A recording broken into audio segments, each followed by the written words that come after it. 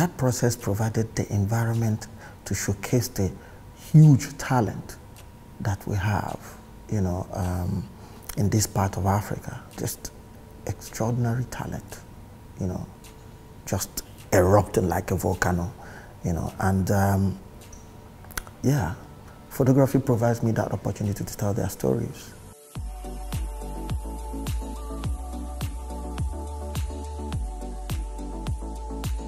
My name is Kelechi Amadi-Obi. I'm a photographer. Oh well, I've always been a storyteller. I love, you know, expressing myself through visual arts. So I started as a painter and then gradually morphed into photography about, let's say, 15 to 20 years ago. And yeah, it's been fun. Fashion photography is one of my you know, the genre of photography that I'm very passionate about. I love it basically because it does provide an environment for you to experiment and to express yourself even more, especially for fashion editorials, you know, which is the kind of fashion shoots you put in the fashion magazine, okay? It is part advertising and then part pure fine art, you know? So you have the designer's clothes that you're going to give them credit for and talk about things, the editorials. But then sometimes the artist, the photographer just has complete creative license. You know, sometimes even make political statements, you know, with a fashion editorial. So that is what I love, you know, about that. You see, I used to publish a magazine, I still publish, you know, now online, Mania Magazine, and we would shoot fashion editorials every month, you know, sometimes 4 fashion editorials in a month. And that process provided the environment to showcase the huge talent that we have, you know, in this part of Africa. Just extraordinary talent, you know, just erupting like a volcano, you know, and yeah, photography provides me that opportunity to tell their stories. Photography has sort of exploded in tandem with the explosion of the social media. You know, the digital world, you know, is an overload of information, and it's a content-hungry monster that is constantly looking for content. And you know, there is a lot of pressure on image makers to produce enough material to assuage the hunger of social media, the internet, and the rest of it. From corporate, you know, people, from business people, to individuals just trying to promote themselves. Every day it is rising. So as a result, we have a complete proliferation of, you know, image makers. But unfortunately, what is also a bit of a problem is that because there is no regulation and there are no proper world-class institutions that would train these people, people are just going with the flow. As a result, maybe you may start finding a lot of people losing confidence because somebody will just come out, get a nice following on Instagram, and then he becomes a professional and then starts to collect money from people. Yet he doesn't really know what, you know, that knob on the camera where you have M. He has never put his camera on M, manual. There's no formula. There's no formula to art. You have to find your path. You know, you can learn from the wisdom of our ancestors, you know, photographers past. But then your job is to take that wisdom, put it in your pocket, and then find your own way. You know, and then start your own path, you know. It's not everybody that will come along and get something original. A lot of people will be doing what fella calls follow, you know. But at the end of the day, you would find those rare gems of stubborn individuals who would insist on their own path.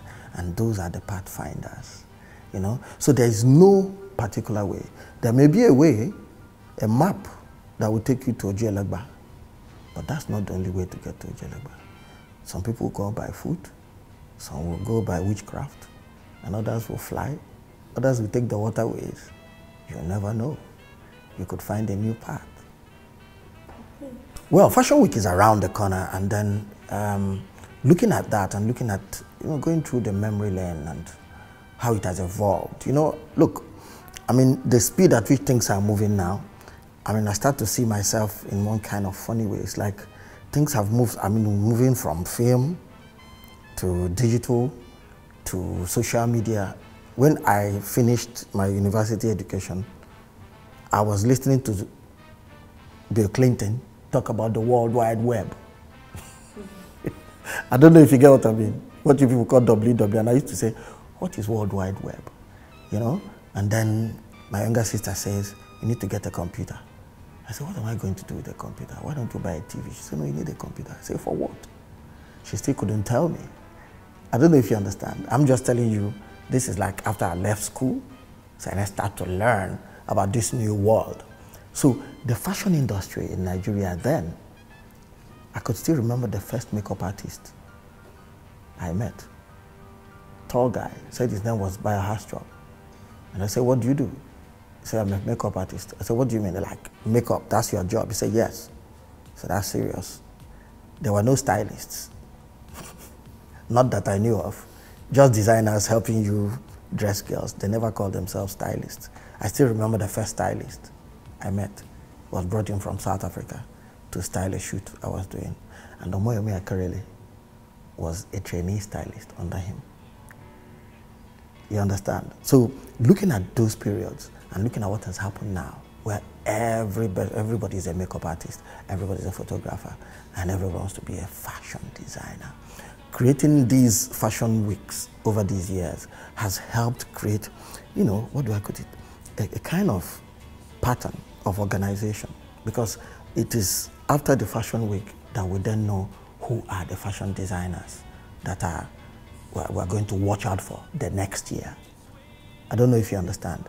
People from all over the world come to look at that fashion week and pick who they want to use in their own fashion week, and it's provided a beautiful conduit for promotions and the smooth running of the fashion industry. So I think it's such a wonderful thing.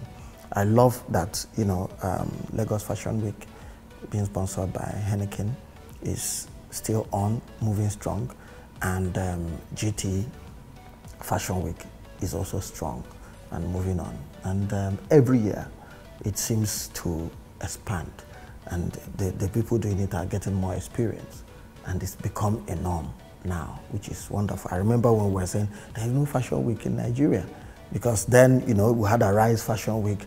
A guy called Lexi Mojo Ice used to do Nigerian Fashion Week, and it wasn't that constant, Now we know once it's October, this is Fashion Week. Everybody so people are preparing for it. So I'm really excited. I mean, for Lagos Fashion Week, I'm going to have my, I usually build a set, and then I pick people at random from the audience and create a photo shoot. And I'm looking forward to that.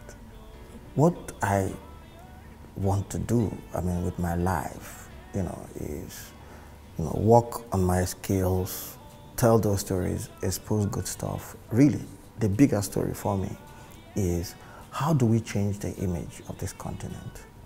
Africa itself, they say, is the dark continent. It's full of penury, darkness, Boko Haram, death, kidnapping. And you see, every continent, every people have their own bad sides. But you cannot really get a people to one story, like Chimamanda said in one of her talks. So we need to find a wider perspective, the good, the bad, the ugly. But how many people are photographing the good? So what I'm doing is trying to show that side, of our life that brings hope, and if we end up teaching one or two younger photographers how to also make these kind of images, we could start a movement. So I have a YouTube channel where I show people how I'm making my images. People can learn. Even on my Instagram, I'm giving little nuggets of wisdom. When people ask, how did you do this? I like to let them know. And so based on that, we could help, people along the way. And I give and inordinate amount of talks and lectures and workshops that I do every year, to help people. And I'm always really happy when somebody comes to meet me and say, look, I decided to take up photography because I came for your workshop and you spoke to us. And hello, my name is Kelechi Amadi-Obi, and I'm going to have my special marquee as usual, making fashion shoots at Lagos Fashion Week. Be there and keep watching Guardian TV.